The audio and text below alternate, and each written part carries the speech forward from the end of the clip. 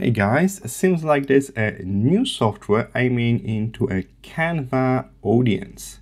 So it's a really large sector of the casual design business, you could say, because they create this easy to use web-based editor.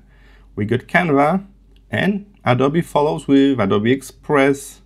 We got this recent try from Corel to make this Corel Draw Go. That failed.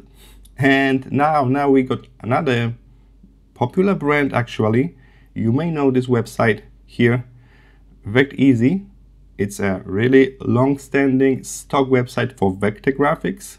And later on they add photos and videos. I've been using this for years.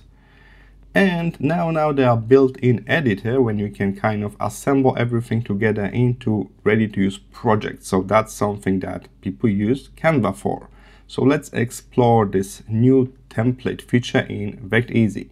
So the main page is still the same. You can still search for your favorite vectors, photos, and videos. And like in the past, some of them are free, some of them are paid. You can usually say by searching for like this free icon, paid icon. As you can see, there are thousands of them. So let's explore the old school basic feature first to show that it's still here. All right, that's the old stock search. And then we got all of those stocks we can download. If you see a free, that will be 100% free. We can just click on that and we can download that and use in Adobe Affinity Designer, Corel Draw, Adobe Illustrator. No worries. So that was always a case for this page, but now they got a new thing. So if you head to more, you will see templates. And let's click see more templates. And here it is. That's kind of the front for what they try to do towards the casual design market. As you can see, we got different formats. We can create certificates, business cards, invoices, and stuff like that. So let's dive into, let's say, certificate, because I know that's a really popular design format among casual users. All right, so here we are in the editor. And as you can see, first thing on the left are themes. So we can load ready-to-use designs, and some of them are paid. So if I click on this one, I will get prompt that this is pro content. So that's similar to Canva or Adobe Express. And we need to kind of dig a bit deeper to see the one with the free label. Okay. Then replace the current page and the design is loaded. That's the free template. And take a look, everything is editable, just like in Canva. So we can change the text.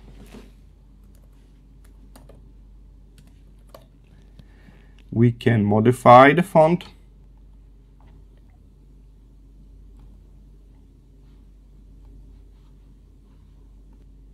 We can change the color of the elements as well, picking from the custom colors. There's a transparency slider. We can make stuff semi-transparent, so that's nice. So all of those control options are here.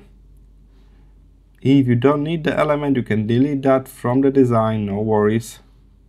And we can also add another page or duplicate existing page to make two-slide design, let's say. Take a look, page number 2. What will happen if I click download? Then I need to decide on the file type, PNG, JPEG, PDF. Let's go with PDF for print. All pages, download. Let's inspect that. And here it is. We got a proper PDF. All right, so that was easy. What if I try to use another template without this free toggle? Let's try that. Okay, they're saying to join Pro. Let's check this out, how expensive it is. All right, Pro, unlimited downloads. All right, so that's the same Pro that some of you may already have for downloading the vector graphics. Okay, so here it is. They just add this into that existing subscription, I guess. So it's around $7 per month. That's the same subscription they have before. All right, so that's not bad. They did not increase the price on this side, on this end. But let's explore how much can we do in the free version, because that's something that CorelDRAW mess up completely. You cannot do anything on the free version, so they kind of lost with Canva, with Adobe Express from the get-go. But still, here we managed to make a certificate with changes and download the proper PDF without limitation. All right, let's head back to here, to the editor, and try out something else. As you can see, my design is still here. I can go back to it. It's saved in the cloud. Let's try another popular demand. That would be a post for social media. So let's say Instagram post. And again, we got blank page from the start, and then we can explore templates here on the left. And you must remember, the one without the free label, the paid one. So we need to kind of dig a bit deeper until we see free. Then we can click on that. And the 4 pages here, do you want to apply all 4 pages or just one? That will be up to you. I'll pick just one. Replace the current blank page. And here it is. There is an image in this design. So take a look. What do we have with images? We can remove the frame. We can remove the image. And we got blank space for putting the image in. Let's undo that. We can undo over here. All right, what's next? There's crop tool. So we can change how the image is cropped in that shape. Done. Opacity and fit to background. No, that's not a good choice. Undo. This time I use Command Z for that. There's rotation tool for the whole shape holding the image. All right, so we got enough control for casual users, I would say. Again, there's a text with editable font, size, color. Select the text, change the color. All right. Here we got shapes. So there are vector-based shapes, so we can modify the color easily, and we can also scale them up and down. Take a look, that's a proper vector shape for you. All right, let's explore options here on the left. So far, I just play with the ready-to-use templates. There's a text tool when you can put a brand new text, and there's some ready-to-use signs and labels here as well. So we can put something like that. This is a group with multiple fonts. Let me delete some stuff so we can see what's going on here. All right, we can zoom in and out here on the right. And this is kind of a label made by some other users when we can modify fonts. So take a look. Even this text is on the curve like that, bent. We can still modify the text.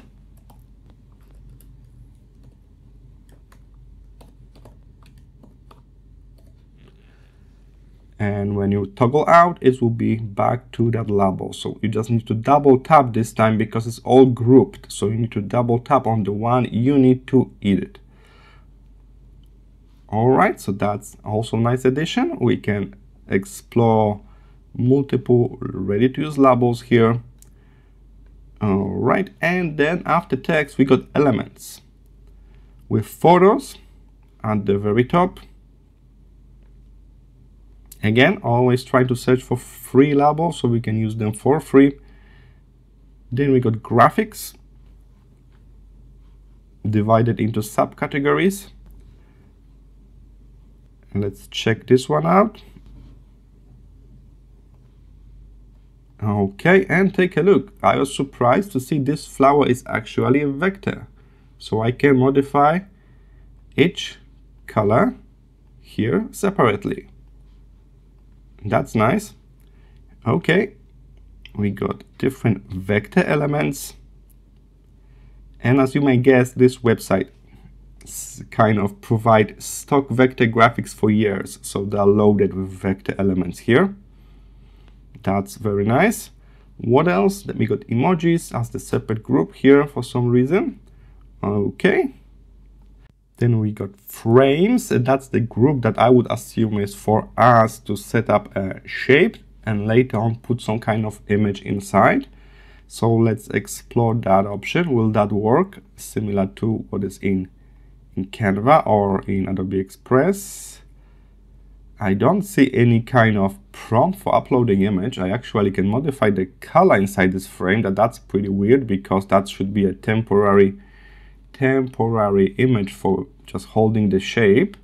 So I'm not sure what's going on here, but it's reacting like a regular shape. I don't see any option for me to put the image inside. And the last group is basic shapes. And now the big question is, what's the difference between a regular basic vector shape and that frame we just explored? All right, this basic shape, we can change the color of this. We can have multiple shapes, of course. We can Command C, Command V. We can copy and paste them around. We can do some interactions between them. So if I select two basic shapes, you have option to group them. Those two objects are grouped now. So that's what we can do with shapes. We can group several shapes to get new unique shapes. And now I want to find out how I can actually put images into those shapes, both regular shapes and frames. Can we really do that? Let's head to Photos, See All. Let's load a picture like that. And how can we now crop this into the shape? Can we do that? I'm not sure. That's my first look into this software, so I'm exploring this with you guys. And let's see, edit image. We can do some image editing actually. Take a look. We can remove the backdrop. That's nice. That's surprisingly fast effect. There's some preset. We can adjust the brightness, saturation. All right, so that's pretty nice editing panel for images, I would say. All right, but how can I crop that into something else? All right, so I failed to use the shape or the frame shape to crop my picture. That's still a mystery to me. I don't see any single button indicating cropping or clipping option for us. We got on the right side here, we got select all, we got our orders, we can push something backward or forward. On the layer panel, we got alignment. We can flip the object horizontally, vertically, we can lock it, so there will be no mistake selection, so you can duplicate the whole thing or delete it, but I don't see an option to clip two elements together. So that's something that is still a mystery to me. But let's move forward and explore the next section, backgrounds. All right, this is really straightforward. We can just modify the backdrop in the existing project. All right, that's actually interesting, this separate section here. Then we got apps. So as in Canva or Adobe Express, we can expect some extensions. There's one that I activated already called layers. That's the app when I can move the layers around. We can switch on and off visibility, log or delete. So that's here. And there's my file, so we can upload stuff from our computer. Take a look. After I activate the app for the first time, it's here on the left. We got QR code generators, we got styles as well here. All right, so all of that is hidden in apps category. And I hope we can expect more to come here. The whole panel can be folded like that, so we got more space for our design. And as I mentioned before, we can zoom in and out. One project can hold multiple pages. When you need to print them out or just publish online, click download at the top and select the format. For print, they recommend PDFs, for web PNG. So that's nice, but take a look, there's also an option for transparent backdrop. That's for free. So that's a paid option in Canva, and here we can use that for free. So that's nice, but something that is not free is resize. If you take a look at the top, resize is a pro feature, and that's the same way as in Canva. And that's a bit predatory in my opinion, that if somebody make the project in the wrong size and just want to change the size of it at the end, you try to charge them. So that's not something I can approve. All right. The project is safe in the cloud. We can always start a new project. We can present existing project in the full screen. So that's nice. Then there's also a share option. So we can share, like people can see it online, or we can collaborate. So we can invite somebody to make changes in the project as well.